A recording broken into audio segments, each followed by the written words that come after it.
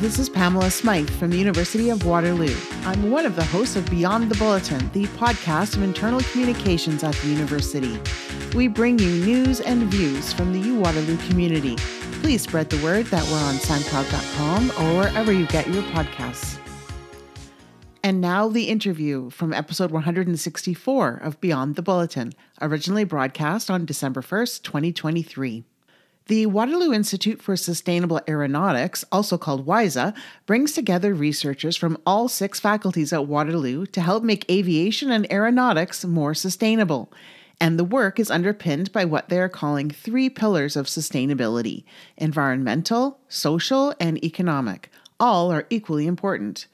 This year, the Institute received a grant worth nearly $9.2 million from FedDev Ontario to help their ideas take flight. With more on ways interdisciplinary work and learning in sustainable aeronautics can benefit people and the planet, we're joined by Suzanne Kearns. She's a professor in the aviation program and director of WISA. Welcome back to the podcast, Suzanne. Thank you. So you were here back in episode 118, and you provided an excellent overview of WISA and a primer on sustainable aeronautics and WISA's role in helping make air travel more sustainable in so many ways.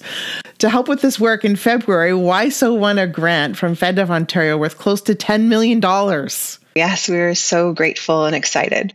The main purpose of the grant through FedDev is through the Aerospace Regional Recovery Initiative, which is money that the government invested to support the aerospace sector in recovering from the impacts of the pandemic.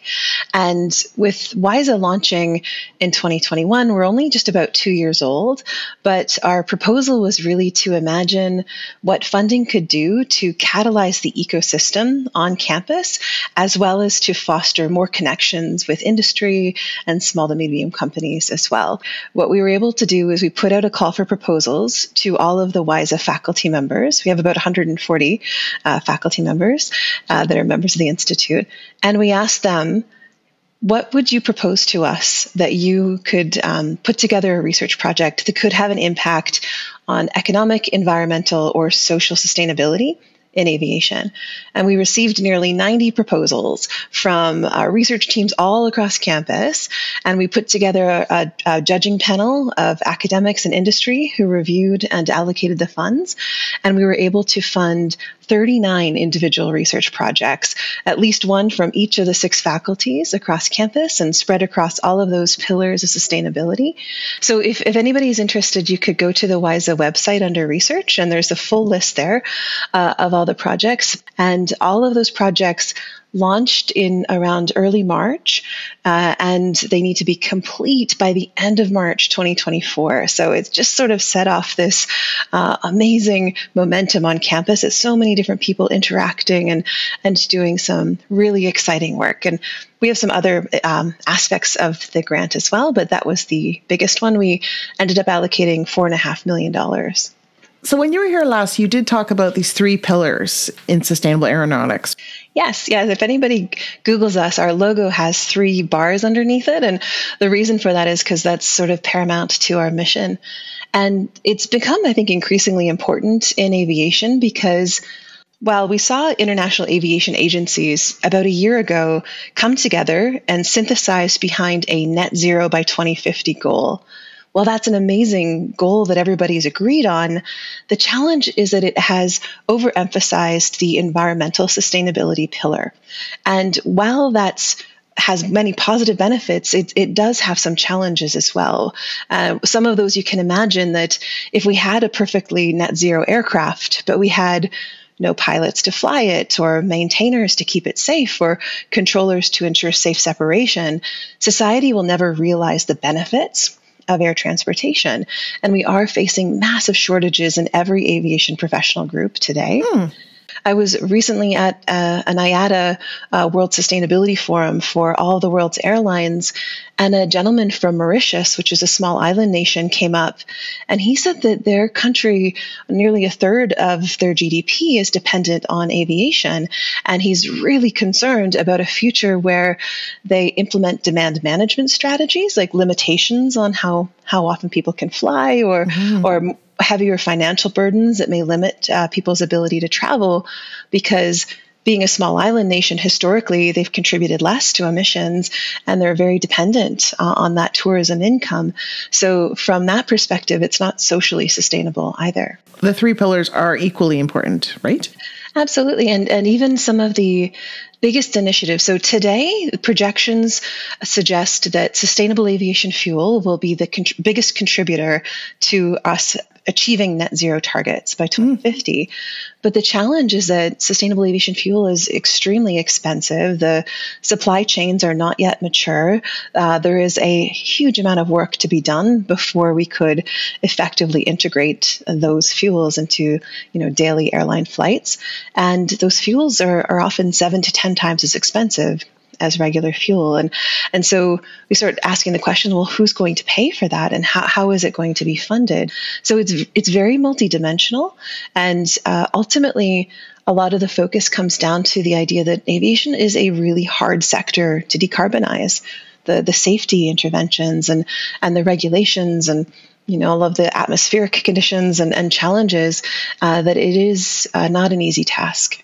Tell me about establishing the Innovation Hub. That was $2.5 million, I think, with much of that going towards purchasing 3 advanced flight simulators. The vision behind it was, what if we had a place where pilots could learn to fly as part of their degree, but simultaneously researchers could be integrated into some of that work in collecting data, and as they're learning to fly, learning more about human learning and human performance and skill development. So the Innovation Hub was a partnership with the Waterloo Wellington Flight Centre. The Flight Centre is the group that trains all of our undergraduate student pilots as part of Waterloo's aviation program. So we have a long history of working with them. And we just broke ground on the Innovation Hub a few weeks ago. And the vision behind it is they're actually building an extension onto an existing hangar, and it will create a new sim center that will have 3 advanced airline caliber flight simulators, a 737, an Airbus A320, and a Q400. The data, all of the data that's generated while students are using that, will flow through WISA, and WISA associated researchers will have the ability to access those simulators for research purposes as well. The solar panels will be there as well, and we're supporting green technologies and building materials being used in the Sim Center to help validate some of those, and hopefully other flight schools across Canada would be able to take advantage of what we've learned through that process. Well, WISE is bringing us closer to electric aircraft too. You marked an important milestone in Canada when your 2-seater Pipistrel Veloz Electro took to the air for the first time. Now, it's only certified to fly in Europe. You have one. How is that? Yes, so this is the world's first type certified electric aircraft.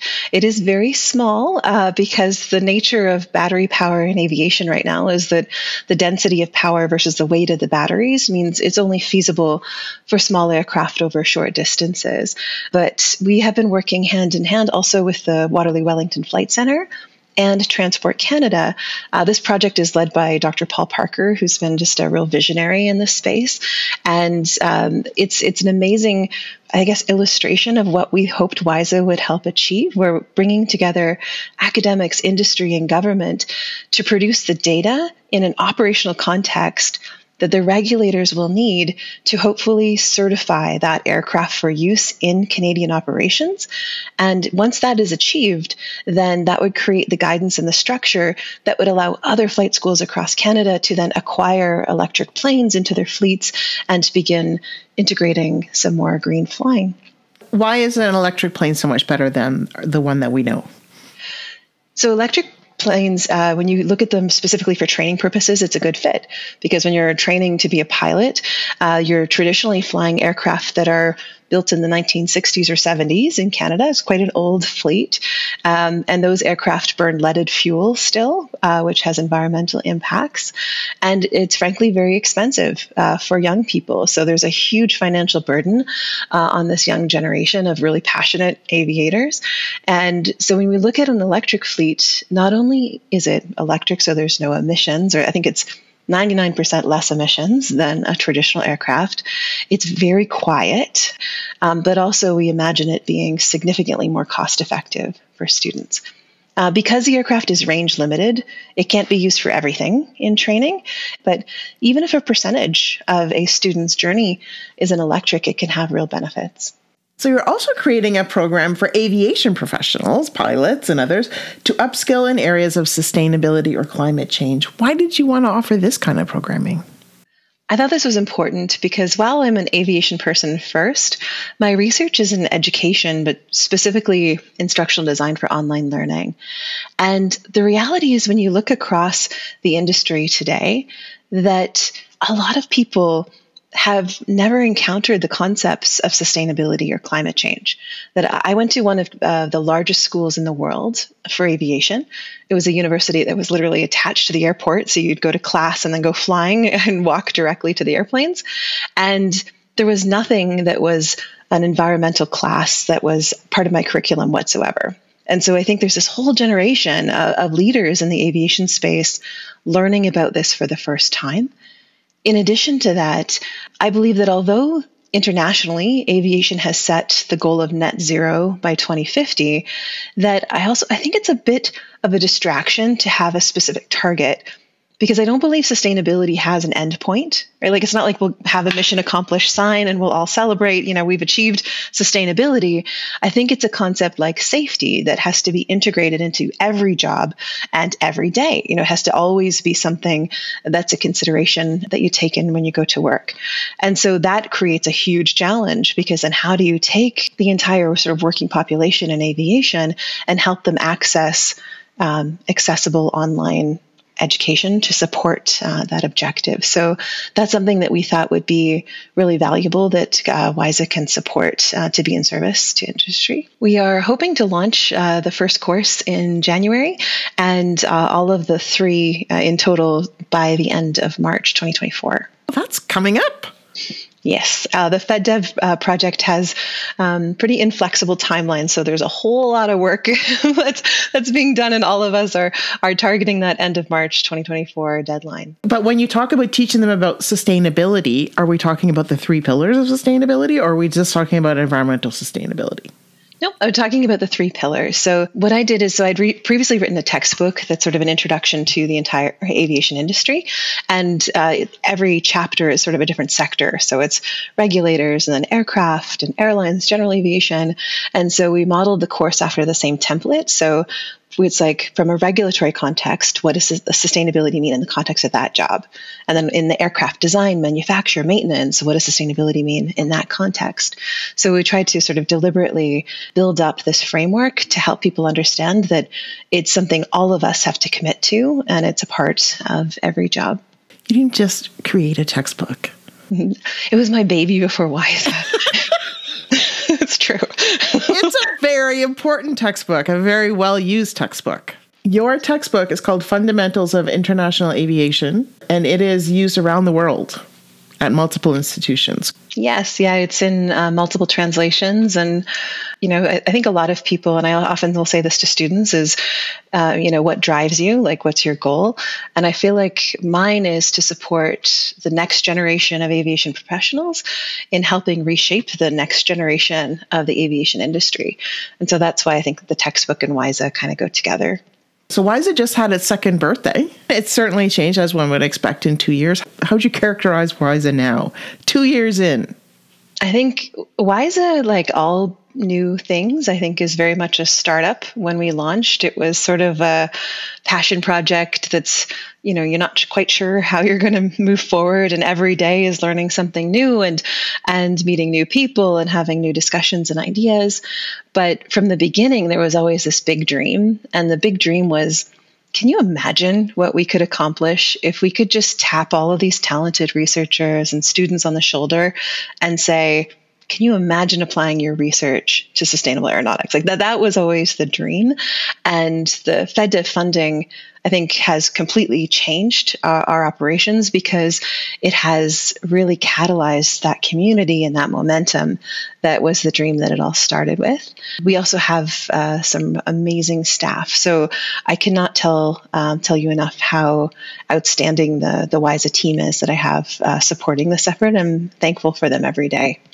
WISA does bring together researchers from all 6 faculties. How do you think that works at Waterloo? What's been really exciting about working with researchers across campus is that nobody has to work with WISA, right? Like nobody's obligated to, but I think that means that people who are excited or it speaks to them or they see a connection, then they bring that excitement into WISA and that curiosity. And that has really allowed us to work with some really amazing people and start investigating things from new perspectives. And I think the other real value add that WISA tries to do is to connect our researchers to industry, is to help them facilitate some of those conversations, because I think industry and academia often can speak very different languages, and it can present some challenges in finding those points of intersection. So that's been a real priority for us as well. Why specifically would Waterloo be a good place for this sort of work? I think Waterloo's in a really unique position because while we have Canada's largest undergraduate pilot training program, we have hundreds of student pilots on campus. But historically, because we don't have an aerospace engineering program, I think even 5 years ago, people would say Waterloo doesn't do aviation, Waterloo doesn't do aerospace. But what we found, particularly in the pandemic, is that a lot of the big challenges facing aviation were not traditional aviation challenges. They are, advanced manufacturing or cybersecurity, artificial intelligence, machine learning, mental health, physiology. It's all of these other disciplines. And so a lot of, as well, the origin of WISA is sort of looking across campus and saying, well, gosh, aviation already has lots of aviation expertise. But imagine if they could tap into all of the diverse range of expertise we have on campus. So when you ask the question of why Waterloo, ultimately, we had so many strengths here at the university that were exciting to apply towards aviation challenges. But it was also a proof of concept because we were one of the first, we believe, maybe even the first Sustainable Aeronautics Institute in the world. And we wanted to make sure that interdisciplinary researchers who didn't necessarily perceive themselves as aviation people would be willing to imagine applying their research to this domain. And I think that we have demonstrated the value and the application of that. And as we look to the future of WISA, we're looking to increasingly expand the scope beyond the university and see if we can foster additional collaborations with other universities and build a broader network to continue this momentum. There's a lot of interdisciplinary work at Waterloo already. Mm-hmm. So when you asked them, do you feel like applying your research to sustainable aeronautics, what kind of reception did you get? I got an amazing reception. So before WISA, we had something called the Waterloo Aviation Research Cluster, and that was just a half dozen faculty who had happened to intersect and were willing to say, yeah, that sounds like a good plan. And when I think the Institute was brought forward to Senate, I think we had 25 or so faculty. And then, of course, when we had the FedDev funding, then our membership jumped up to 140 or 150. So it's been quite the ride. But overall, there's no lack of innovation. There's no lack of excitement and ingenuity on campus, that's for sure. On the topic of interdisciplinarity, the Collaborative Aeronautics Program, or CAP program, gives grad students the chance to add aeronautics to their degree. And in the fall, the first student earned a Master of Applied Science in the program. Naomi Paul studied systems design engineering and trained in aeronautics in addition to her research work. How is CAP going? It's going great. So we're halfway through our second cohort now. And the idea behind CAP was the same behind WISA, except it was from, of course, an educational perspective. It was, imagine if we can take interdisciplinary graduate students from all different disciplines, bring them together as a cohort and give them sort of foundational education in aviation and aerospace. And then in the second CAP course, they do a consulting project with industry, where industry actually comes in, gives them a problem, and the students work collaboratively to produce a deliverable for industry.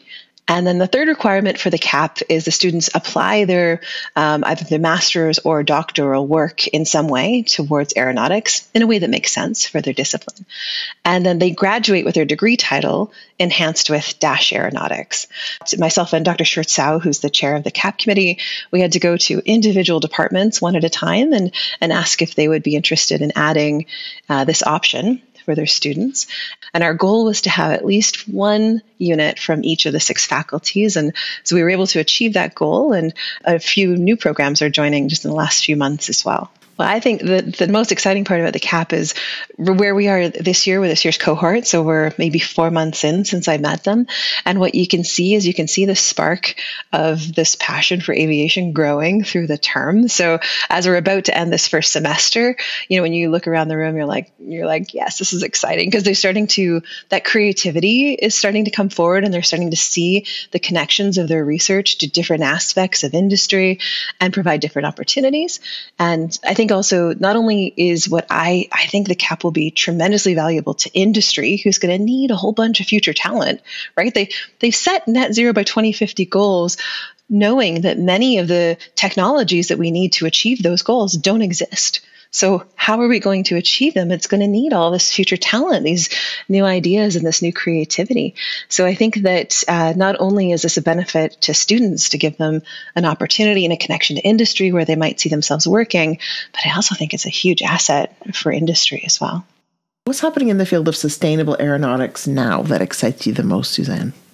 The word sustainability, what it really means is a focus on the future, right? It means we're making decisions today that will allow this industry to continue on.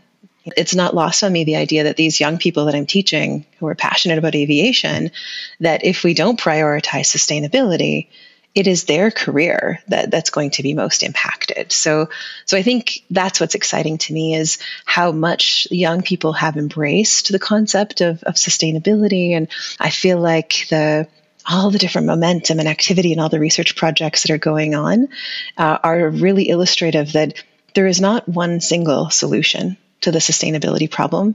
I look at it like a mosaic, right? That there's probably hundreds or thousands of little points. And what we try to do is kind of just draw a circle around all those points and sort of put that picture out there to say, it's going to take all of us. The sustainability problem is bigger than one organization, one industry, one country, right? It's going to take everybody working together. And I think it's all about creating a future for the next generation. Thank you so much for being here, Suzanne. You're so busy, so I really appreciate you taking the time. Well, thank you for having me.